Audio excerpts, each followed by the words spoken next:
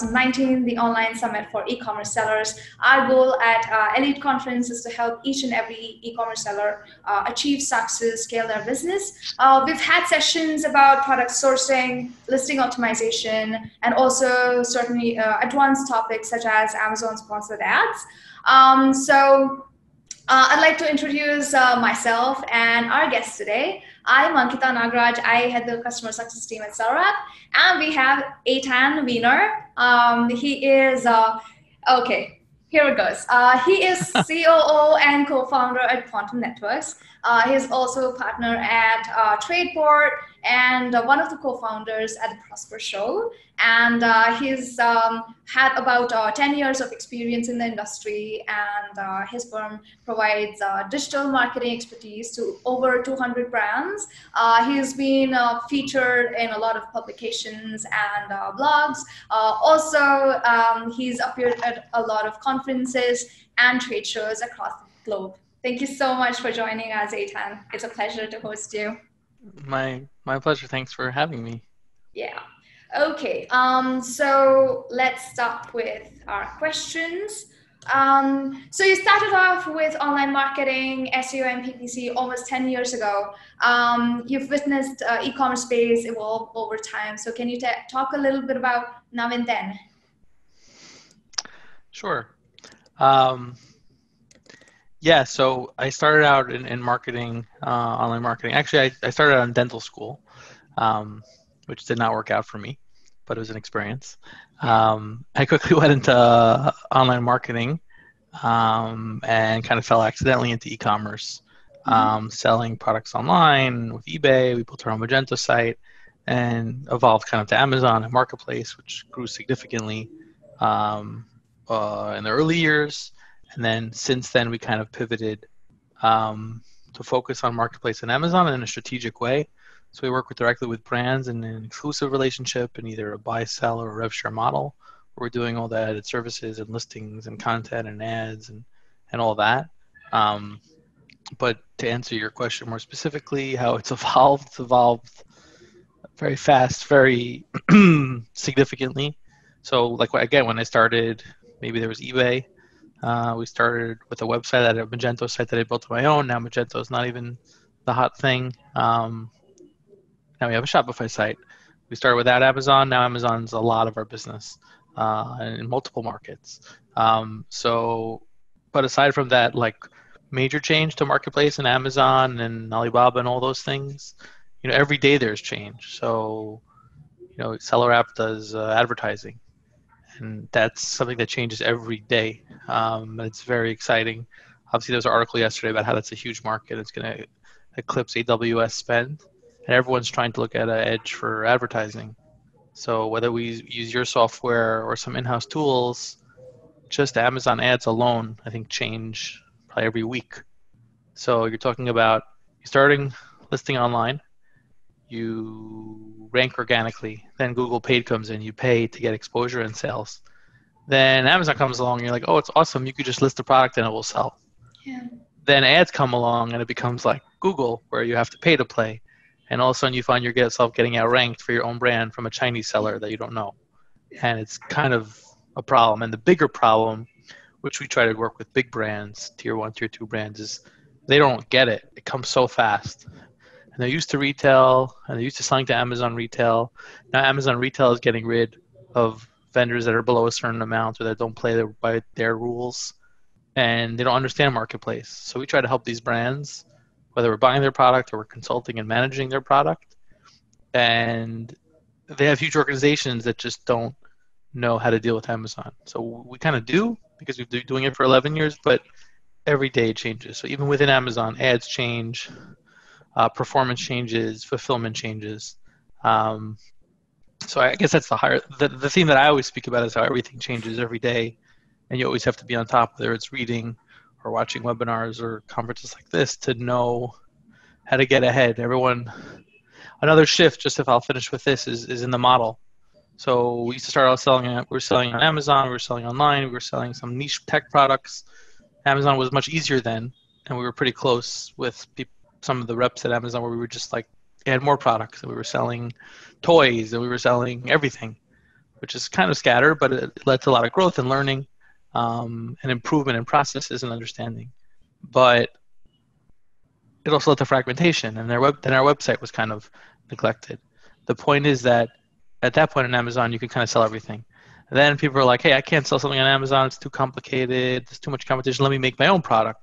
That's the whole private label segment, which you guys deal with as well in a different ad perspective. I'm going to go to China. I'm going to go to India. I'm going to go anywhere and make a product and have my own brand. That was very hot.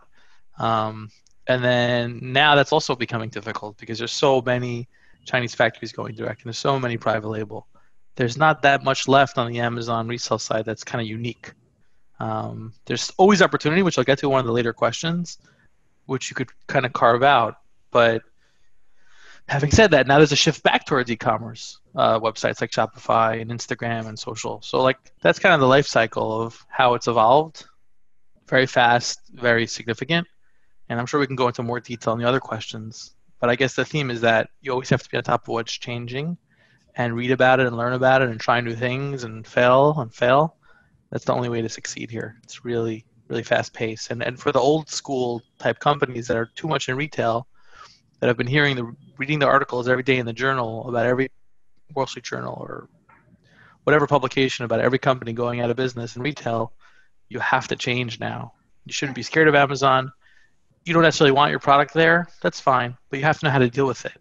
If you don't, you're really risking your business. And it's unfortunate to say that because they're very powerful and arguably monopolistic, but that's just how the world is now. And you need to have a strategy. Couldn't agree more. Yeah. Okay. That's my evolution piece. I could go on all day, but yeah. No, I absolutely agree with you. And the mindset about, just constantly learning and adapting is extremely important because a lot of the sellers that I talk to, they come with the mindset that, hey, I have already learned everything that I need to know because I watched a couple of videos about how to sell on Amazon. And they launch on Amazon, then they realize that it's not what it is. And then they start cribbing about, oh, Amazon is not doing this for me, doing that for me, which, you always have to adapt to what Amazon is doing. Or yeah, I also want to stress, this is something that I always mention, and I've said it from day one, I've said it at Prosper several times. There's no shortcuts in life, in business. There's no passive income. Yeah. I have a lot of friends who are, they're working, they're like, oh, I'm going to sell on Amazon at night. I'm like, oh, interesting. How's that going to work? Oh, we're going to find some products and list them. While that was true in 2011 and 12, if you got in the gold rush, it's far from true now. And you actually wind up hurting yourself because you make positions or you take inventory. You're not doing it in the day. Maybe you're doing it a few hours a night, which is great. I admire the hustle. Yeah. But as you know, like anything in life, if it's a real job in a business, if you want it to be that, if you just want it to be a cute thing where you make a few $100s, okay. But if you want it to be real, then you need to spend a lot of time on it. And if someone tells you they succeeded without spending a lot of time on it, then they're lying to you. Like most things in life, it takes a lot of time, talent. There's a little luck too. As they say, the harder you work, the luckier you get. You have to have the experience and know-how. It's so detailed now with all the new rules and all the ads that you need to like study it like as if you're a physician. You need to know everything about it to succeed. If you want to be a stay-at-home mom and you want to just make X amount of income, maybe.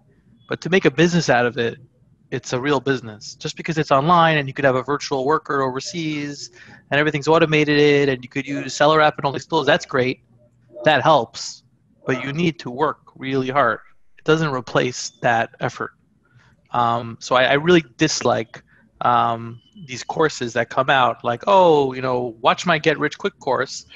Come to China with me. You'll find the product and you'll be amazing and wealthy and have 17 Lamborghinis. It doesn't work like that. Maybe 1 out of a million guys in the course could do that.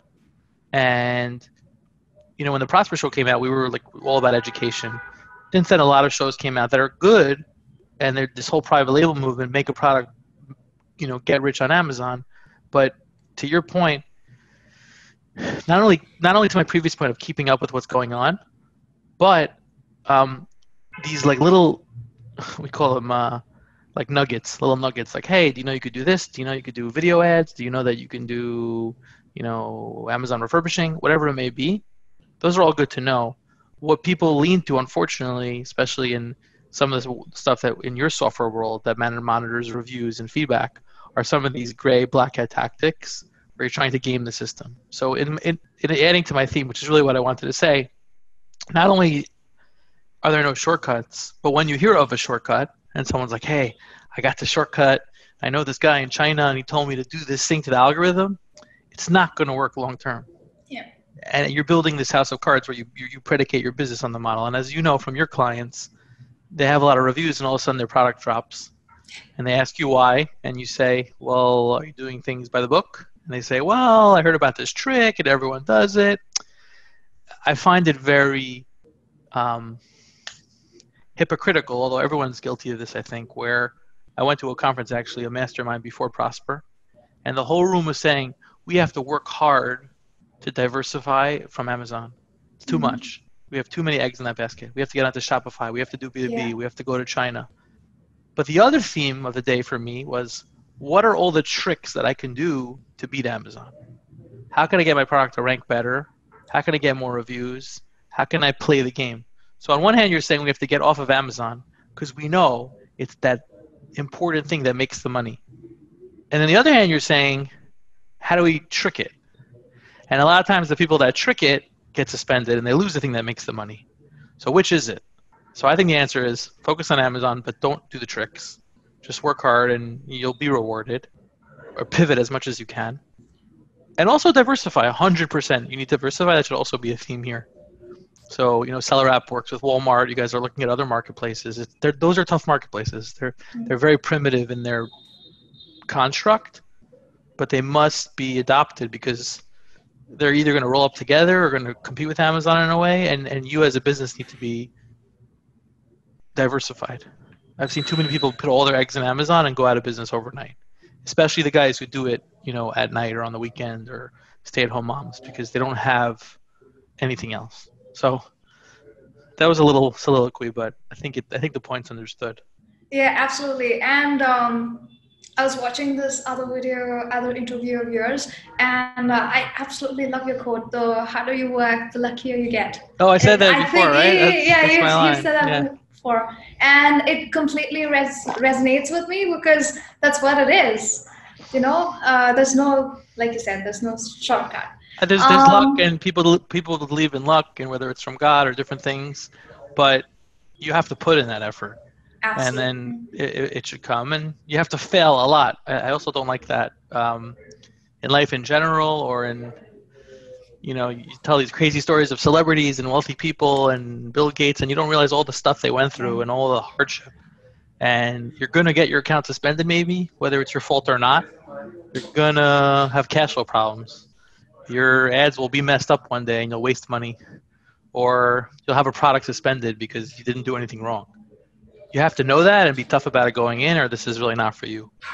Because it's scary. It's a lot of money and your family and livelihood. So it's a problem. Hence why you need to diversify. So it's not only harder you work, luckier you get, but you also develop thicker skin to know that you're going to have these pitfalls. So it's not that oh, just do this and everything's great. Yeah. Using like a seller app tool is great because you can see what's going on in your company, what's going on in your business. How are my ads doing? How much am I spending? And what am I making? Yeah. That's the biggest challenge on Amazon, which has always been the case. And I still argue that majority of sellers, maybe up to 70, 80%, probably 50, 60% don't know how much they're making, but 80% don't know how much they're making to the T. Absolutely. Because to integrate it with books and QuickBooks and integrations is almost impossible. The fees and the reimbursements, which we'll talk about in a later question. So in the good old days when we were doing tons of revenue, didn't really have a good understanding of how much money we were making or losing. In retrospect, I don't know if I care as much because I learned through that process. It would have been nice to make some money too, although I probably didn't. It's a process. But now I know to look at the fees, to look at ads, to look at dashboards, and I know that they always change. Yeah, absolutely. So I think that's a brilliant segue to our next question, right? I actually have two questions about that. So the first one is, what are your biggest learnings in your career? And the second question that I was going to ask is, a lot of people don't realize where their revenue is leaking, right? So they have all of these tiny, tiny things that are sucking all their money without them realizing. And at the end of the day, that's going to hit their profit, right? So, which you brought it up. So, yeah, please go ahead. Yeah. Sorry, what was the first question one What more are time? your biggest learnings in your career? I think I said the learnings. Yeah. I probably spoke a little too much about that, but one is harder you work, luckier you get. Always Yeah. try and always try different things. Always try new betas and programs and marketplaces. Yeah. Um, um, Having to pivot and change and be ready for failure and not take the shortcuts. I think common business things that most people would say, applying it to this hot growing Amazon world. Um, those are some of the themes. The second question about areas where maybe you're losing money or not tight on, Yeah. right? And how you could improve that. Okay. Yeah. So one area which I'll talk about, actually two or three, is one, just general profitability, which I mentioned before. You need to know what you're making. You need to know the Amazon fee and the category and the commission and the shipping on a product, with a dashboard, with a tool, however you want, but you need to know it. Um, you need to, after the fact, understand if you're actually making that money. Sometimes Amazon charges fees for wacky things. Sometimes they make mistakes. And whether it's their mistake or they don't, or it's your mistake, you need to be on that. They're not just going to credit you the money. Um, so one thing I recommend to sellers is to use an auditing tool or service. I actually built a tool in-house many years ago, for auditing Amazon errors. So that when you ship to FBA, there are lots of discrepancies with damaged, missing things, missing parts on removals, wrong category charge, returns after X days. There's so many, unfortunately. But when you're doing millions and when Yeah. there's so much volume, there's going to be mistakes. So even if it's 1%, that could still be, $500,000. And that's money that gets going straight back to your bottom line that they're losing. And usually if you open a case, they will credit you. But like anything, it's an expertise. How do you do that? So we used to do it in-house. I built a software, like I think early on, I think I was one of the first to actually come up with this idea to build a software for it. And then we had a whole challenge in our company if we're a software company or not, which I'm sure you can relate to, because we're not a software company. That's why we use softwares like yours and others. And then we customize as needed, because it's just not what we do. And as you know, you can keep on patching and editing software, and it just never ends. And that's not what we do, although it's a great SaaS model if you can succeed. Um, so I wound up looking to the market for another service that did it, because the one that I built, or this company that came out of that, actually someone else built a company from some of these tools I built and did very well, and used a different company. And then I actually work with a company now called it's called Getida, Get, getida.com. Stands for Get Intelligent Data Analytics, and they do an excellent job. Most of these players usually charge a percentage, so if they get you back X, they take a percentage. And often people see who's better by how cheap they're getting, what percentage they're getting. But it's not about that. It's about how much money are you getting back? How many case types do they go after? How many claims do they look at? And do they fight it? And Amazon says no, and you're like, no, actually, you're wrong. This is why. And I've been able to get back hundreds of thousands of dollars a year through the service, um, on the removal side and the return side and all that great stuff. So that's something that I think everyone has to look at. Whether it's this company, getida.com, or there's many other refund tools. There's Refund Sniper, there's Seller Locker, there's like, at this Prosper show that I started the first year, there was one company that was part of that company. I kind of got off the ground with the idea. And at this last Prosper show, 4 years later, there were about 6 companies like this. And they all have a different flavor. That's something that I think is just very basic. So reimbursement, refunds, auditing tool, it's kind of free money. Um, a tool like Seller App or any dashboard tool, yours is interesting because you actually have profitability dashboard and you also have ads management. Those are 2 categories to me. So at Prosper, the first year we had no ads tools because ads didn't exist. The second year, someone launched an ads tool, the first one ever. I think it was Ignite, like Oh, okay. pre beta. And then the third year, I would say we had like 4 or 5, and the fourth year we probably had like 14. This year more, hence your competition in a way. Um, a tool for ads to monitor ad spend. Our ad spend went up. We have a unique model based on our margin on how we use ads, which is why we like to do some things manual, or we use Seller App for some things, or we use other tools depending on the client or the relationship. But our ad spend went up 3 to 4 times for the same stuff. So let's say our ACOS was always 3 or 4% or whatever. We're still there, but we're spending 2 or 3 or 4 times more. Whether the brand subsidizes it or not, ads are just so much more expensive. A, because there's more people doing ads and it's popular. B, because it leads to more sales and ROI. But it's becoming more like Google in that regard. So if you don't have a tool like Seller App or any of these guys, it's very hard to tell what's going on. You could use the Amazon tool, which is kind of evolving, but it's way light years behind what Google has. So someone who's typical to a Google model getting into Amazon ads, if you don't have a Seller App type tool, you're kind of in the dark. And as you guys know very well, every day there's new features. And there's Bid Plus and this DSP and all these terms I don't even know anymore. I have a team on that. I can't even keep track. They keep on changing AMS, AMG, GMG. I don't even know. 1P, 3P, it's all different, but you need to know it and you need to be on top of it. Keywords, etc. So there's auditing tools for price. There's dashboards like what you guys do.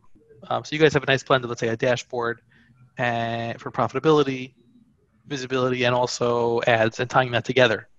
So you can see the organic growth inside, and you also have reviews. You guys have a nice offering for certain sellers. Another thing I would say is this other company I'm involved with, Tradeport, is returns. So we spoke about auditing, but what about the returns that you get back? So we used to get back tons of returns, high-end items with not the best margin, and if you don't have a good return disposition, you're kind of out of money there. And there's a lot of returns on Amazon, as people know, whether they're legitimate or not. Amazon's super liberal. Free returns, free label, buy 14 shoes and you could return 12, no problem. And what does the seller do with the returns they get back? So we actually outsourced a lot of our forward logistics, if not all, to different 3PLs and warehouses across the country and the world. But returns, we kind of didn't. So it was in the warehouse, and it's kind of an afterthought.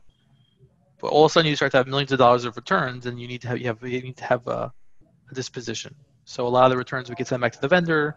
Some of them we have to refurbish. Some of them we have to sell on eBay, and we would just list them online, and we would get our eBay account suspended because no one was really owning that process, even though it was a very big revenue bucket. So long story short, I found this company, Tradeport, that were kind of experts in reselling, refurbishing, repair, and I was kind of the guinea pig client for this whole Amazon space. So all my Amazon removals, we built a software where the removals come to Tradeport. We can test, grade, refurbish, repair the products, and we could either return them to the vendor for you. We could refurbish and sell them as Amazon Renewed, which is like a Amazon program similar to eBay where you sell like used products at a renewed status, so you could get like 20 to 30% more value than just selling something open box.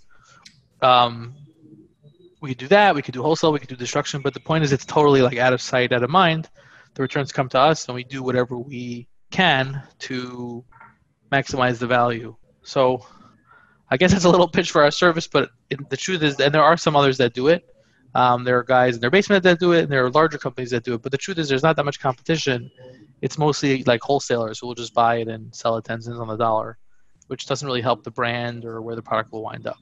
So I'm not really trying to just promote Tradeport, which I am involved in for full disclosure, but that concept, you don't have to use Tradeport. You can use anybody. You could do it in your basement. You could find another company that does it. But you have to have a strategy for it. What happens when items come back? Do we send them back to the vendor? How long do they sit? Can we repair them? How can we maximize the value of each item? What happens when Amazon sends back the wrong item? Do we open a claim? Do we not care? What happens if we don't ever get the box back? Does the brand allow us to sell it as refurbished? Will they allow us to return it for credit or replacement? Most of the brands I deal with, a lot of them don't understand, like, why are you returning all this stuff? Some of these higher end audio brands. Why do you have all these returns? I say, well, if we're selling millions of dollars and the return rate is 5%, we're going to have a few $100,000 of returns. So they want the reason for return, and they want all the data. So I send that, but usually it's the answer that someone gives on Amazon, like, oh, I didn't like it, or it didn't work, which, as you know, often, unfortunately, people just lie, and they say that because they want to use it for the weekend or because they messed up. So they can get a free return label, which Amazon will give them anyways. So you wind up with lots of stuff, that shouldn't be returned, and the brands don't get that. The brands are used to retail, where there are returns, but not too many, because it's a pain to return. But on Amazon, it's so easy. So the brands have to understand how to deal with it. And when we have a lot of volume, and all of a sudden we're trying to send this stuff back for credit, they question why. And it's very important to be clear to them up front why, what the return rates will be, and that we need to be able to send back the items, or at least sell them as refurbished or something, but not to not be accounted for. As we grew and we were signing up all these brands, we didn't have a strategy for each brand. So you wind up with a pile of stuff and no plan on what to do with it. So that's key to any seller. Even if it's private label and you're making it from a factory, what if you have excess? What if the stuff doesn't work? You have to have an agreement with the factory where you can send it back, even to China.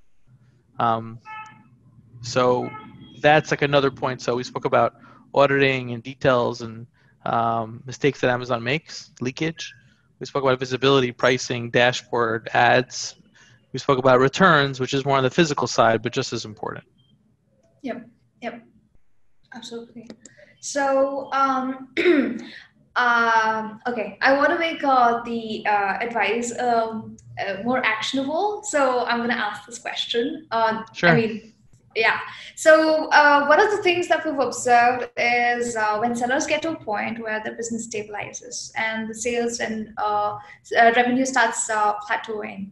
In such a scenario, what is your advice to them? Like, how can they scale up to the next level? Do they pump in more money into PPC and marketing, or do they expand their product line, or do they completely pivot into something completely different? Like, what do you think they should do?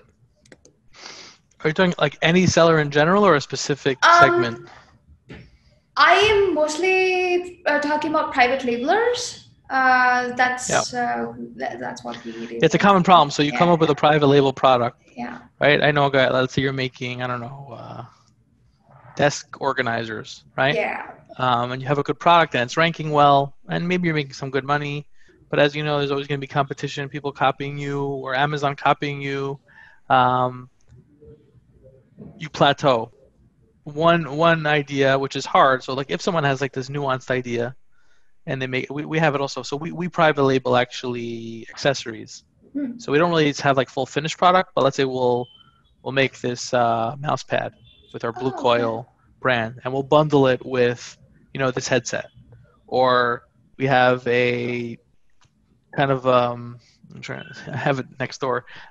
We have different products that are audio related, and we'll bundle different value-added accessories to make a value-added solution. So you're not just getting this headset, but you're getting the charger and the stand and this and that.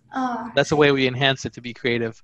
But what's more, I guess we've tried it in the past, but to actually private label more of our own like branded products, it's challenging in general with manufacturing and costs and all those things and ads, but also ideas. So if I have this great desk organizer, what's my next idea? A lot of people have like one hit wonders or one idea, and then it's okay. But then all of a sudden, maybe it makes them a living or not, but then that's it, right? How do they plateau? Yeah. So if you're have more ingenuity and creativity, you could do a couple of things. You can go visit the factories that are making the product. You can see what else they have. A lot of times they're making products for different companies all over the world, and see what else they already have and call it your own, which is not so creative, but it's an easy way to make another desk organizer. You could change the color. You could change the size. You could do things like that. That's just kind of low hanging. It would be nice if everyone had a million ideas and they could just make new products all day. That's obviously the way to do it, to keep on adding more and more products. Yeah. You have a desk organizer, and then you have a desk pen holder, and then you have a desk stand. Not everyone could do that, and there's different costs and mold costs to do that. So start with what else the factory has. then look into different color variations, things like that. And if you're so creative, you could look at the other product lines. As we know, in this world today, you can kind of make anything in China or other countries. You may not be your comfort zone to sell power banks, which I probably don't recommend because there's a billion of them. But there's some niche products. I always like my typical business has been to look for niche. So like it's a lower volume or higher margin, more specialty products that have that value.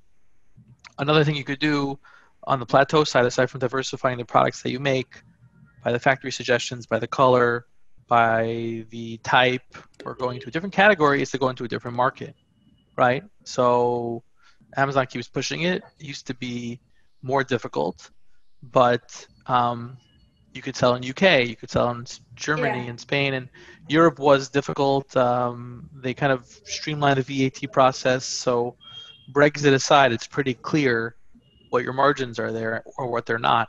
So just like you ship from China to US, you could do UK. I know a lot of sellers who do amazing in the US, Chinese sellers, US sellers, but they don't touch Europe. And actually Europe has more customers combined than the US does. So it's kind of very low hanging. A little different model. The ads are a bit harder, the languages are different, but there are services like Yeah. yours, and there are translation services, and there's tons of service providers that will help with that. Tradeport helps with returns for international as well, and the reimbursement service I mentioned helps with that too. So go to different markets.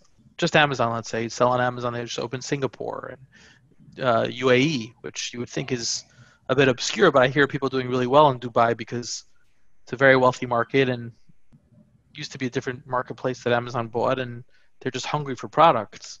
So in the past in our company, I've been kind of not first to market, but early to get stuff out there. Sometimes that's a challenge because you're doing too much and you're on too many places. But if you focus a bit on each marketplace, you could really grow. So instead of plateauing, you're just adding that same business to so many markets. So that's the high level idea of not switching your product or color or type, but just growing market. Or think about getting into retail. Think about getting into other venues. Think about getting into China itself, which is complicated but very huge, to say the least. So those are some areas. I don't know if you want some more. Interesting. No, I think that completely makes sense. Diversifying in terms of products, it could be platforms, or it could be marketplaces. In general, just increase your market size, whatever, or rather, like people that you're catering to. So that completely makes sense. So my next question is also going to be about scaling up, but it's slightly different. I want to know if you've come across, I mean, if you've noticed any pattern in terms of common mistakes that people make while scaling up. Going in the wrong direction, or going with the wrong trend. Yeah, I think I alluded to some. It obviously changes as the industry evolves, but if it's private label, maybe going too deep on a product or not visiting the factory. Let's say if you want to focus on private label, reordering large quantities and then the Mm, quality goes down, not doing the proper quality control, or not monitoring the ads on the product, not monitoring the returns. All of a sudden you sell something, it becomes competitive, you plateau to the previous question, and then you just keep on selling it, but you're losing money. Like, why are you doing that? Do you have a seller app tool that shows you you're losing money? Do you know that? And if you know that, so that's a common mistake. Just like you know what's yeah. going on. Um, I don't know my profitability. Biggest problem. Most people don't. Um, and then once you do, or if you do, um, even though I said before that it's good to sell on lots of marketplaces, one at a time, right? You don't want to sell in Australia and Dubai and everything overnight. I like to think like that, but that doesn't work practically. You need to do one at a time, perfect it. The US is a huge market, so start there, perfect it. Then you could do the UK, then you could do Dubai, but like one at a time. Because if not, similar to we mentioned about relying on Amazon, if Amazon US is your main bread and butter, then it's nice to scale to Singapore, but that's not going to be your bread and butter. So slowly do that or have a different employee that works on that while you still baby the thing that is bringing in the money. The cash cow, yeah. So people getting scattered and doing too much, or as I said before, taking these shortcuts and these tricks or these black gray tactics that just wind up hurting you. Scaling also on the logistics side, whether you do your own warehouse, how do you manage returns? Do you outsource warehousing? Can you handle the holiday rush? The seasonality is very difficult. The storage fees and FBA, which become cost prohibitive, all these things, I mean, I could go on forever. But those are problems that people face with growth at a high level. I don't know if you want me to elaborate on any of those or add If some. you think that there are a few areas that most sellers go wrong with, you can elaborate on that. I think high level it's profitability or lack thereof. Yeah. Maybe doing too many things at once in too many markets at Yeah. once. Within private label, maybe going too deep on certain products and not Yeah. understanding what's going on with them, which leads to plateau. Mm-hmm. I think those are the high level themes. Within that, there's probably hundreds of examples of what you do wrong when you grow too quick and you don't have systems or processes in place. You don't have the software or the tools to know what's going on, Yeah. which is another problem. Absolutely. So coming back to your profitability issue, right? So when can a seller know, how long to push? So obviously in the first few months or in some cases in the first year, it's very hard to get into profits, positive cash flow. So how and when will the sellers know that, hey, I need to stop, this product is not working out for me? Because I've seen a lot of sellers probably choose wrong product or people don't want it, but they still keep pushing in hopes of making money a few months down the line, kind of thing. You're saying when to cut your losses? When to Yes. cut your losses? Yeah. Well, to know that, you have to know what you're losing. You have to know your cost. You have to know your shipping fees. You have to know your Amazon fees. You need a tool, or you could do it on spreadsheets. Assuming you do, and you understand you're losing money on a product, what's the goal? So as you know, a lot of private label sellers will launch a product and they'll spend 300% on ads and like tons of money with like a 80% A cost just to get ranking. And the goal is then it'll be ranked number one, it'll be a bestseller, and then I could lower the spend. Yeah. But until what point? What if it's like week 1, 2, 3, and you already spent $100,000 on ads and you have no return? Where do you see that? What's your cutoff? What's your budget for the launch? What other things are you doing? And when do you stop? Hopefully it works out. But if you just keep on throwing money at it, that doesn't mean it works. So you have to kind of have a cutoff point, whether it's based on your previous understanding of how it works or it's kind of just a trial and error. Obviously, it's silly to, keep on doing something that doesn't work. But first, you need the data, and you need to understand the ad spend, and you need to understand the market, and you need to understand how long did it take the competitor product to rank, which you could see with different tools. But you can't go in blind. That's why you can't just do this at night. Say, hey, I'm going to launch a product and spend money, and it's going to rank well, because you need to be analyzing it every day if you really want to make it succeed. So I think it's important to cut off at a certain point and set that in your mind or to your employees or whoever that we're going to stop at this point. Or if it doesn't work at this point, we're going to change it up and we're going to bundle the product or we're going to sell it on eBay or we're going to throw it all in the garbage and not waste our time. For everyone, that's a different point. But if you don't have that point, then you could really get into a bad position. Yeah. But you don't have any specific set time frame as to how for product launches or for just profitability of a line? Profitability. I think if you try something hard for a few months and it doesn't work, you should probably stop. It also depends on the cost. I mean, that could be $10 million or $10,000. It really depends on what and what your budget is. But you have to have a forecast and a budget for these things, even if you're not used to doing that, or you'll lose your shirt pretty quickly. There's no really set time unless I know the product or the category. If it's a competitive category and you want to start selling power banks, you really have to be very calculated to see why you're different and how much you're going to spend in a very concentrated market. But if you have some great, amazing idea and you go launch on like a Kickstarter and there's so much momentum behind it and like it's very, structured and has lots of positivity, then you could kind of know like, hey, I'm going to give this X months and see how well it does.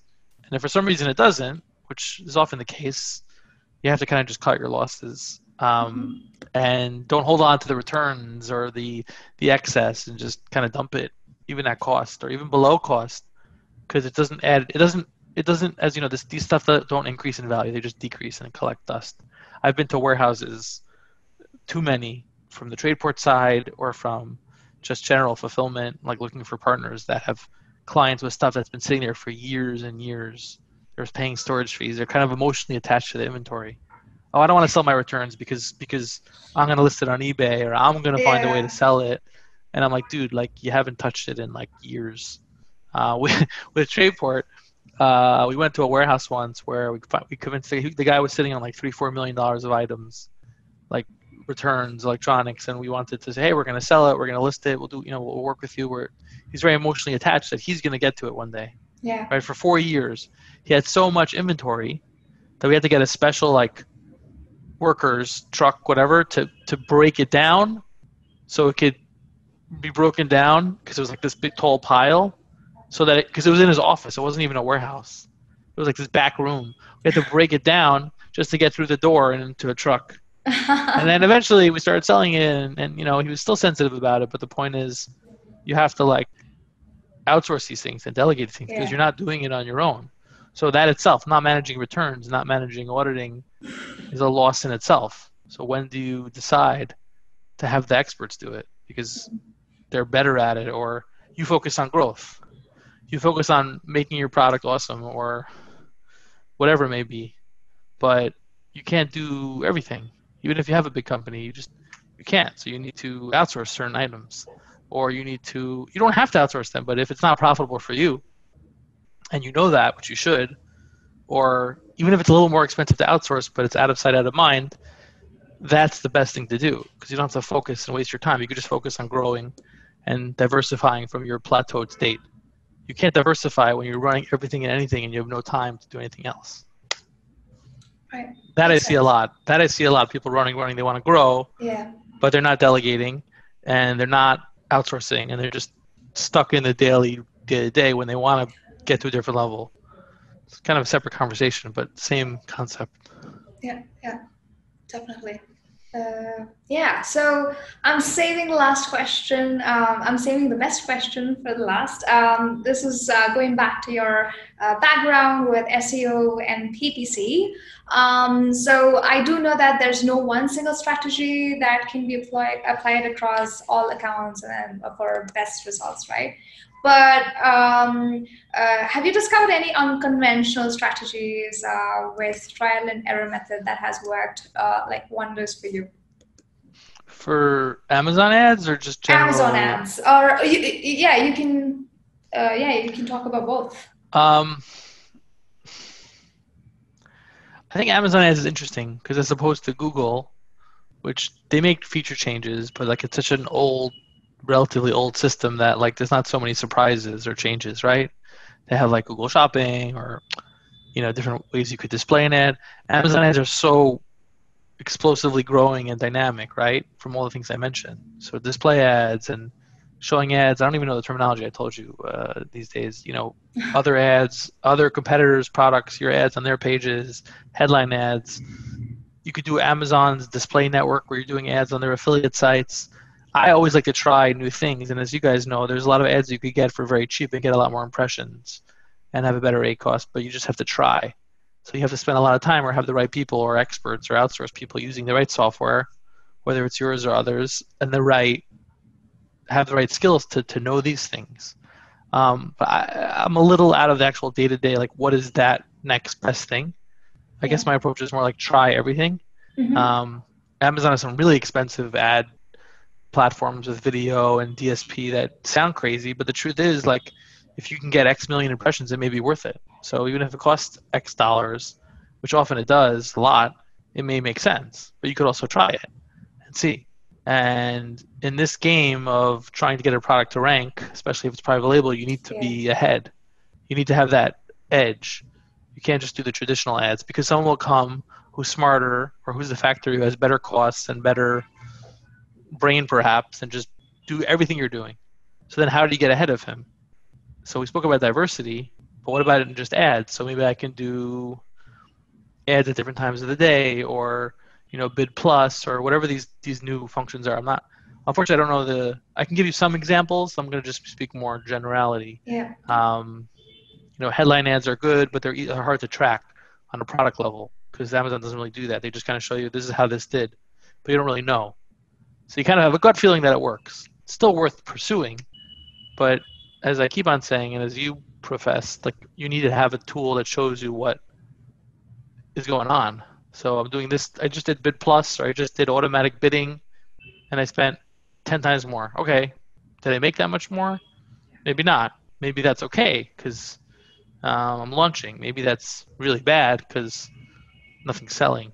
So I don't have like a silver bullet like tool or idea, which again I don't believe in, but I do believe you should always try things that are above board, and per policy and terms within ads. And it's kind of amazing to me how it just changes every day. I don't know how you guys keep up with all those things, but you need an expert doing it. And I've seen experts in Google who don't understand Amazon ads, and they say, "Oh, it's much easier." Maybe it's easier, but something as simple as you know very well as finding keywords. You just can't find keywords. It doesn't make any sense. Amazon doesn't allow you to really see what people are searching for whatever reason. That's a whole separate discussion that I've spoken about. So you have to assume what the keywords are, or reverse engineer what the other guys are bidding for, which is kind of crazy, right? Google wants you to spend a lot of money on keywords and ads, so they just let you know, bid on this, bid on this, bid on that. Amazon doesn't do that, for better or worse. That's kind of a crazy thing. So it's a lot of creativity. So who's running your ads? Someone who's in-house and knows how you think, or someone overseas, or someone in their basement and wherever that is just doing their job but doesn't understand what you sell. They're just like a robot. That doesn't really help you grow. You need someone who knows your business, which is why, honestly, for us, outsourcing stuff is difficult. So like very monotonous like tasks we can outsource, but like things that involve more teamwork, which we have a whole team here in New York, it's important that the people are here, even if it's more expensive to have it here, or whatever that may be, that cost. It's just important that everyone's together. I know this for our company. I know there's a lot of companies that are all virtual and everyone's on Zoom and Skype and it works, but I've never had success outsourcing advertising, ever. It's usually like they do one way, they don't understand the products. It never works. So we could use tools like yours to do it, or advice, but we still have someone here managing it or doing it manual when the tool maybe doesn't do what we want, because, as I said, there's no end to what you can try. So I hope that answers the question. Yeah, it does. It does. Okay. So we've come to the end of the session. Thank you so much, Eytan. It was my pleasure. Yeah, it was a really educational session. I learned so much, and I'm sure our viewers have as well. Thank you so much for joining. We have come to the end of this fantastic event, Elite Conference 2019. So for those of you who've missed our previous sessions, it's all up on our website. You can go view it anytime.